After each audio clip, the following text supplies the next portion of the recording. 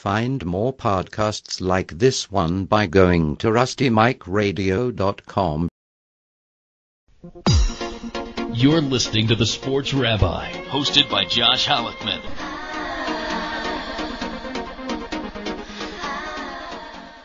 All right, we're back here with the Sports Rabbi, Josh Halikman. Very pleased to welcome in Coach Bobby Bowden, one of the greatest college football coaches, really of all time. Coached at Florida State University for many, many years. And it's a pleasure to have him here on the show. How are you doing today, Coach Bowden? Fine. I was surprised when they said I was going to get a call from Jerusalem, but I'm more than pleased to do it. I really appreciate that. Coach Bowden, you came out with a great book recently, Called to Coach, Reflections on Life, Faith, and Football, put out by Howard Books, which is a division of Simon & Schuster. I really, really enjoyed the book because not only did it talk about your history as a football coach, but it talked about the person who is Coach Bobby Bowden and the values that you have. Talk a little bit about why you wrote the book. Well, I coached for 57 years, and after you've coached that long, you've got a lot of stories to tell. You learned a lot of stuff that you think will help, especially help these young people. And so they wanted to name the book Call to Coach. That was my son's idea, and that was fine with me because that was my thinking, is that I was called to coach. You know, I'm of the belief that God put us all here for a reason, and He has a plan for everybody, and that He wanted me to coach. So that's what the book is about, and it's telling experiences that happened to me in my years of coaching, working with these young men. And that it was so evident throughout the book at how much you care about the athletes and the students and the people that you work with day in, day out. Talk a little bit about that as a coach, as a college coach, what it's like to be as a mentor to those athletes. Well, I think you nearly have to take the approach that they're your children. You know, these boys are 17, 18, 19, 20 years of age, and they're away from home. They're not under the arms of their mother and daddy anymore, you know it? And as a football coach, I felt like I had to play that role. And so I tried to treat them like I would my own sons, and and get them to do the right thing. And I even used to take them to church over here in America. I would take them to a black church, all of them, and then I'd take them to a white church, all of them, just to show them that no matter what their race, they were welcome here, And I just felt like that's the way and I always talked to their parents to ask them if that would be okay for me to do that, and they all agreed, because parents, again, the children are away from them for the first time, and they like to know that somebody's taking care of them. That's 100% true. And what was interesting in the book I found, and I always questioned myself, why didn't Coach Bowden go to coach in the NFL? Why did somebody like yourself stay in the college ranks for so many years and obviously a success up and down? And you tell the story with Dan Marino. So talk a little bit about that. But why did coach? I was offered opportunities several times to coach in the NFL. I'm talking about as a head football coach. Right. And but there's so much difference between professional football and college football, where they're amateurs, they're not pros, and everything in professional football is built around money, and they respond to money. They're motivated by money, whereas in college that's not true. And I'd rather coach under that atmosphere than I had the professional atmosphere. No, I hear you, and it's also so much. It's more rewarding to some extent. Also, as you mentioned earlier, just touching the lives of these athletes and kids at the time, and talking about that a little bit, Coach Bowden. How much connection do you have with some of those players that you coached for so many years right now? Well, I still hear from them. In fact, we have a reunion every June with the first college team that I coached. Now those boys are 75, 76 years of age. I was only 25 when I was the head football coach, and a lot of my players had been to the service, and some of them were my age, you know. And so we meet every year. The first weekend of June, on Friday, Saturday, Sunday, we meet. We'll do it again this summer, and the boys keep coming back. And we'll lose, you know, we'll have somebody missing every year that passed away. But that's something we've always done. And the kids, the boys that are in pro football, a lot of times they'll call me, or I'll be in town. We'll call them and we'll talk. You know, but you know, here's something very interesting. After coaching all these years, I get letters from boys I had 40 years ago, boys I had 30 years ago, boys I had 50 years ago, and none of them mention football. None of them say, "Oh boy, didn't we have a good time? Oh, did we have a great time?" They don't talk about that. They all say, "Thank you for what you told me about life." You know, I'm now married and have 2 children, graduated from college, and I remember what you said about this and I said about that. So you realize what's really important in life. That's right. You know, speaking about marriage, you talk about earlier in the book your marriage to, of course, Ann Estock, and they said it wasn't going to last, but I'm pretty sure it did, and you had quite the prolific family from you and your wife. Talk a little bit about your family and your wife and your sons and you know. Well, Ann and I will be married 63 years in April. Wow. And we were young when we got married. Ann was 16, I was 19, and we had 6 children, and now we have 21 grandchildren and 5 great grandchildren. But us being young like we were, we had our children young and really had a good time raising them, you know, and spending time with them. Now we had 2 girls and 4 boys. Now the girls were the oldest and the youngest. My oldest daughter was a cheerleader in college. My youngest daughter, she was a cheerleader and married one of my football players. My oldest daughter married a coach. He's coaching high school ball now in Georgia. My oldest son, he went into business. And Tommy was the head coach at Clemson University and Tulane. And then Terry was head coach at Auburn and Samford University. And now is the head coach at North Alabama University. My son Jeffrey is coaching with him. Of course, we're on here with Coach Bobby Bowden with a great book called To Coach, Reflections on Life, Faith, and Football, put out by Howard Books Division of Simon & Schuster. Honored to have him on the program. Of course, Bobby, you won 2 national championships, 1993 and 1999. Talk a little bit about the, just climbing that mountain and finally hitting that first championship, and of course wondering if you're ever going to make it to that second one, and then you make it to that second championship. Talk a little bit about what it takes to be a winner. Well, it was amazing. When I was at Florida State, we went about 5 or 6 years, either 2, 3, or 4 in the nation, and it was kind of like, well, you just can't win a national championship, you know. And then we finally won it. And then the next 4 or 5 years, we'd still come out second, a third, a fourth, never any lower than 4th. And we won our second national championship in '99. Now, probably the biggest feat that we had here, which I didn't even realize at the time, is we went 14 years in a row, winning 10 or more games and winning, being in the top 4 for 14, 4 or closer. In the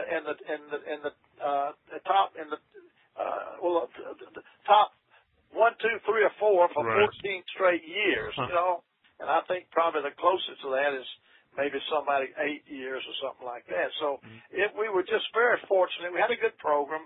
Florida's a great place to live. It's easy to attract good players there, and so we were very fortunate. What were some of the defining matches? What were the defining games that you had as a coach that you finally said, "Wow, we won the big one"? Yeah, well, when we beat Nebraska for the first national championship, and that was always big. And they won 3 out of 4 national championships the next 4 years. Yes, they did. And then we beat Virginia Tech for a national championship, where we were the only team that's ever picked number 1 in the nation before the season. And we were number 1 every week during the season, and we ended up number 1. We were the only school able to do that. Right. And so it's there's one thing that's pretty true. It's harder to get to the top than stay there. You know, a lot of teams get up there, but they don't stay. You know, and we stayed up there for about 14 years. So we had a lot of time, a lot of good time. You looked at that 1999 team. Chris Winkie was the quarterback. Sebastian Janikowski the kicker. That was quite a combination, Bobby. Well, it really was. Janikowski is probably one of the best kickers to ever come through American football. He was born and raised in Poland, and he came to America to play soccer, and they got him to come out for the high school football team, and that was the story of his life. He became a great kicker, and in professional football, he's already tied the longest field goal, which is 63 yards, and then one game a couple of weeks ago, he broke a record. He kicked 3 in one game over 50 yards. Right. You know, so he was such a great kicker. Chris Winkie was a man that we signed back in about 1990, and then he decided to play professional football. So he went into professional football for 5 years, and he saw that he wasn't going to make it to the big time. So he decided to come back and play college football. So he was 25 years of age when he came here, and of course, he took us to 3 national championship playoffs. We only won one of them, but he took us to 3. It's quite unbelievable. Coach Bowden, who are some of the biggest influences on you as a coach who you are? Yeah, well, the biggest was Bear Bryant, Paul Bear Bryant, who coached at the University of Alabama, and I was coaching at a small college, Samford University, which is only 50 miles away. When Bear came to Alabama and he built about 4 or 5 national champions there, and I was able to watch him and copy a lot of the things he did and learn a lot of the drills that he did, and he helped me a lot. You know, Coach Bowden, one of the favorite parts of the book that I read is the chapter Wide Right, but really leading into page 151, 152, where you talk about what it takes to be a champion. And the list is just, make good grades and go to class, project a positive image in the community, stay out of trouble, stay away from drugs and alcohol, excel in our strength and conditioning program. The list is, on and on and on. And then, of course, you have the first Bible song that you sang as a child, which is one of my favorites because, of course, I'm Joshua as well. Joshua fought the Battle of Jericho. Oh, really? Yeah. Oh, yeah. We used to get all those songs. Ann and I, of course, we met in our church. She moved. I lived in Birmingham, Alabama. She moved there when she was 14, and we both went to Ruhama Baptist Church there in Birmingham. And she was in the choir, and I wasn't. But anyway, that's where we met. And but gosh, we used to get all those good songs, Old Rugged Cross and In the Garden, and all of them based on Israel. And that's why we enjoyed our visit. Ann and I enjoyed our visit to Israel last summer, getting to see Golgotha, and get to see the grave, and get to see so many things there that we had studied all of our life. Right. So talk a little bit about your trip to Israel last year. I mean, it must have been, you said it was a trip of a lifetime. You mentioned it at the end of the book that you were planning the trip, and I remember I asked, of course, Kim, if you had gone, and she said, yeah, he had gone. So just make sure you speak to Coach Bowden about that. So talk a little bit more about your trip to Israel. Of course, we're broadcasting here from Jerusalem, Israel, and everybody wants to hear about that. So go right ahead. Oh man, well, we had a minister here who had retired, Jim Henry, and he got up a group to travel. And of course, he would take me and Ann to try to attract people to come. So we had a couple of buses full, and we flew over to Tel Aviv and went down to Joppa. Where I can fill in so much of the Bible story of Jonah, and Joppa, and then we went up to Caesarea, and I got to stand where Paul stood and see the many sites there, and then we went over to the Sea of Galilee, Tiberias. Of course. Stayed there a couple of nights and got out on the Sea of Galilee, and then went all up north there, and then came down through the Golan Heights, and then we went to the Jordan River, and everybody waded out into the river where we felt like Jesus was baptized. That's a big thing to us. Of course, no, 100%. Then we went down the coast down to Jericho. Went to Jericho, and then we went on down to Jordan. Went to Petra, and toured that, and stayed at the Dead Sea overnight over in Jordan. That was a beautiful area. And then on down, it came up down around the Dead Sea and back up towards Jerusalem. And I'm gonna tell you one of the most inspiring things I've ever seen in my life. After we had been there for about 5 days and had toured all around the country, and we were down south and coming up towards Jerusalem. Now, I'd never been to Jerusalem, and a lot of the people on the bus had never been to Jerusalem. And as we came up those mountains, fixing to see Jerusalem for the first time, they played that record, Jerusalem.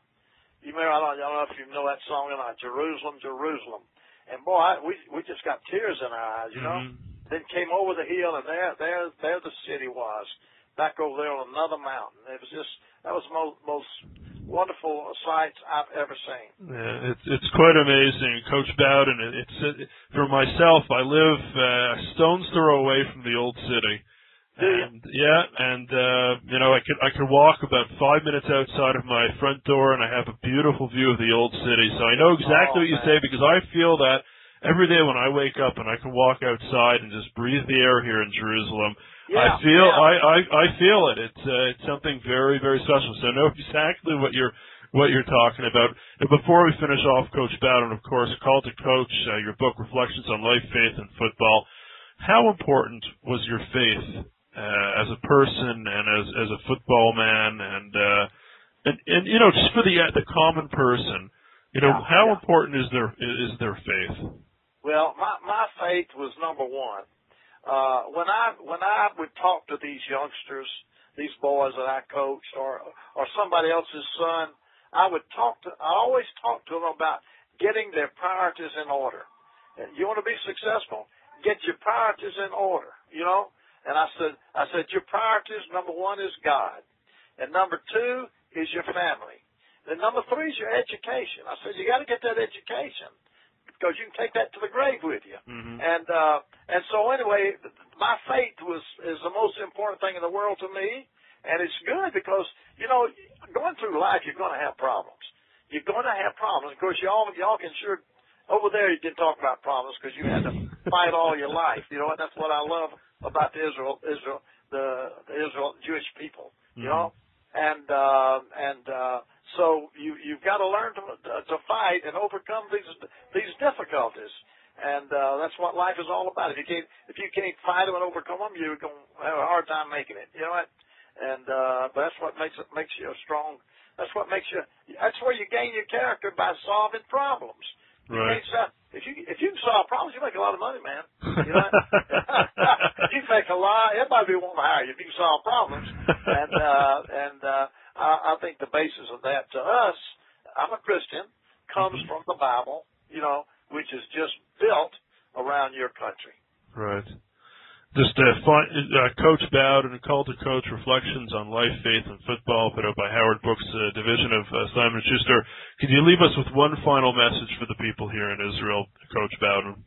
Well, the thing I would, if I couldn't live in this country, I'd want to live in that country, because that's where my Savior's from. And I've said this many times. I don't know of any people stronger than the Jewish people, because of what they have been through for century after century after century. And I still feel they are God's chosen people, And I hope and pray they never give up, and I don't think they ever will. I think every one of them would go to the death fighting, and that's what they've done all their life. And I admire them, and I think they're the strongest people in the world. Coach Bobby Bowden, an honor and a pleasure for the Sports Rabbi Josh Halikman to have you on board here on the Sports Rabbi Show. Coach Bowden, I wish you long life, success. You were a marvelous coach at Florida State University, and of course, so inspirational to so many people. And folks, if you really want to pick up a great book, Call to Coach is just so fabulous, and you can pick that up on my website, www.sportsrabbi.com. Coach Bowden, thank you so much for joining us again. I appreciate the time, and it was an honor and privilege for me to speak with you today. Hey, well, I thank you, and I'm just flattered that you would call me. And you call me anytime here. I appreciate that, Coach Bowden. Coach Bobby Bowden, one of the greatest college coaches in all of history, joined us here today. Thank you so much, Coach Bowden. Coming we'll see you, man. love from Jerusalem. Take care. Bye-bye. Take care. This is Rusty Mike Radio. Online now. www.rustymikeradio.com